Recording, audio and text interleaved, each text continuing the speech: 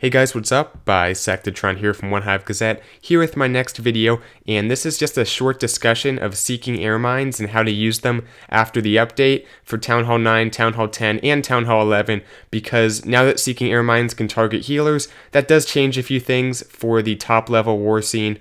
So we're going to talk about each Town Hall level, how to use it, just go through each one, and we'll start at Town Hall 9, how to use the Seeking Air Mine in your anti-3-star war bases. And I think at Town Hall 9, air attacks have proven they're a viable option and they're a very popular option these days. So your number one priority for when you're placing your Seeking Air Mines should be to take out those Lava Hounds, to keep them by your air defenses, so a Lava Hound will most likely soak it up as it approaches the air defense. Now you can move it a few tiles out, because on a queen charge, for example, if the queen takes out the air defense and moves forward, if the Seeking Air Mine is maybe a few tiles in front of the air defense, that healer will go down quicker because it won't have to move as far into the base before it triggers the Seeking Air Mine. So you can slide it a few tiles towards the outside of the base, but keep it close enough to the air defense that the Lava Hound will almost definitely still trigger it. You don't want the Lava Hound to go at a different angle and bypass your Seeking Air Mine, because air attacks are very popular, like I said, and that can really cripple your base. So your main priority should be to take out those Lava Hounds. I know some of you guys hate when your base gets just a regular queen walk that stays outside the base, not a queen charge that enters the base, but just a regular queen walk that takes out maybe a quarter of the outside of your base. A lot of you guys get frustrated when that happens, and you might kind of be thinking, all right, I'm going to put some Seeking Air Mines on the outside of the base to take out healers. I would not recommend doing that, and I say that because queen walks, I don't think, are going to make or break the attack. If you have a good base that has the expos that can cover the queen walk, it can, reach the queen, but the queen can't reach it. If you just have a good, solid base setup with just the general things, the air defenses, close to the outside of the base but not reachable either, like the expos, those kinds of things, a queen walk is already going to be fairly difficult to do, and even if they do a somewhat successful queen walk, it's not going to make or break the attack. The queen charge is typically what can be pretty devastating for a base, so as long as you have your Seeking Air Mines somewhat, on the air defenses but slid a little farther out, that's going to defend against most queen charges. So really, all they can do is a queen walk, and I don't think that'll make or break your attack. So because of that, I think keep your Seeking Air Mines close to those air defenses. Now, if you can predict what two air defenses they might try to take out with the kill squad, if you can look at your base and say, hey, my queen is near these 2 or these 3 air defenses, put your Seeking Air Mines by the other 1 or 2 air defenses that are not by the queen, that will most likely have to deal with the air part of the attack. That's just a smart move to do, because there's no point having those Seeking Air Mines in a place that a ground part of the attack will go through. So keep that in mind. That's another way you can improve your base.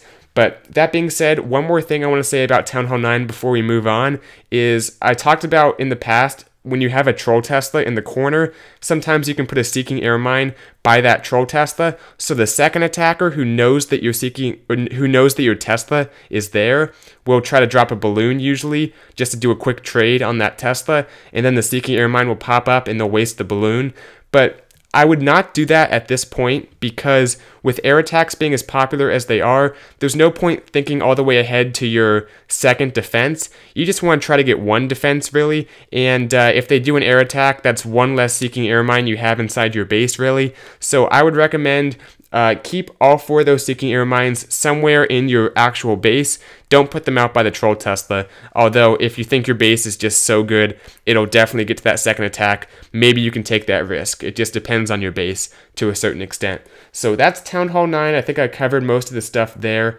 Town Hall 10 is kind of similar but a little different in that, because air attacks aren't quite as viable, you can get a little more creative with your Seeking Air Mines as far as where you put them, in putting them towards the outside of your base. Now, if you guys remember, I did an attack strategy video a few videos back where I talked about Bowler La Lune, that Bow La Lune or whatever it's called, the combo attack.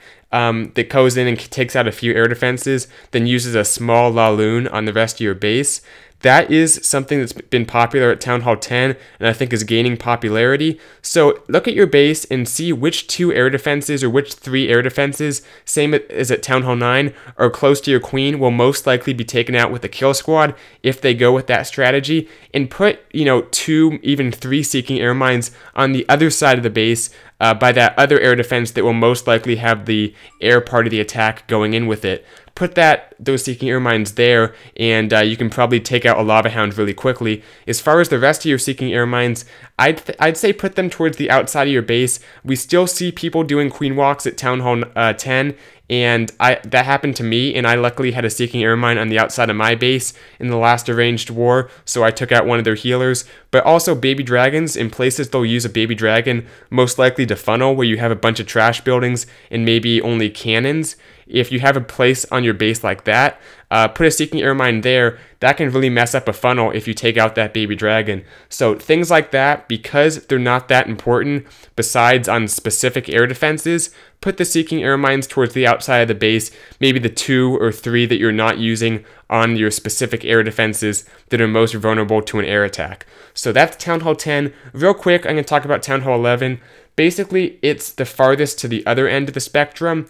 We're not seeing air attacks really on any scale, especially because of the healer nerf. People maybe at one point could do a queen charge, but that people aren't going to have any level of confidence to do a queen charge now to take out air defenses and use a La Luna on the rest of your base. So mainly we're seeing bowler, miner stuff, and because of that, as a Town Hall 11, your best bet is to defend against the 2-star. Put like almost all your seeking air mines on the outside of your base by your trash buildings. Take out those baby dragons, because the baby dragon Valk combo is so popular for Town Hall 10s trying to 2-star your base. So if you can take out 3, possibly 4 baby dragons just with your seeking air mines, that's not going to go for a 2-star 90% of the time. So that's a great way to defend, and also having those out there for a possible queen walk if it happens, because at Town Hall 11 we're really not seeing air attacks at all, really. Maybe you guys have seen some. I haven't, especially on a good solid Town Hall 11 war base. So those are just my thoughts for Town Hall 9, 10, and 11. Let me know if I missed anything below or what your guys' opinion is.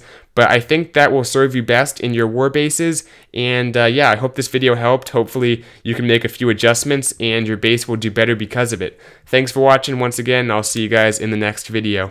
Bye, Sectatron out.